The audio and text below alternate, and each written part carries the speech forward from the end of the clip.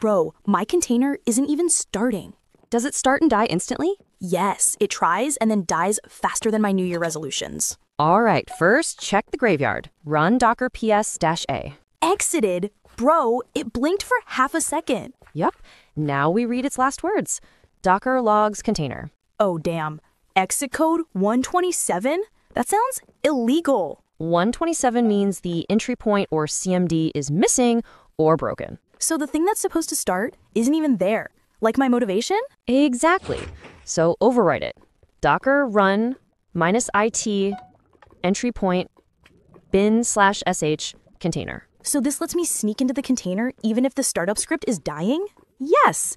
Then inside manually run the original script. You'll see exactly what's failing. Oh, there it is. Start.sh not found. Bro, my image is lying to me. Fix the Docker file. Add the file or update the path. Wait, I fixed the path, restarted it. Bro, it's working. Nice.